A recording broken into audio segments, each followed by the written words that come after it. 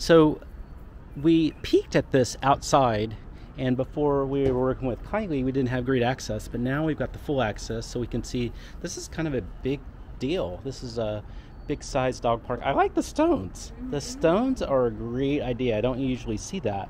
So I like it that it's got the stone path so you can walk through easily, and it's a big size. And if you notice the steel that's up there, it goes pretty high, so you really could have even a huge dog in here and they're not going to get out. This is a great area. But the cool thing is you've got this great dog park, and then you've got the KT Trail right next to you. So just both areas you can choose which is best for your dog.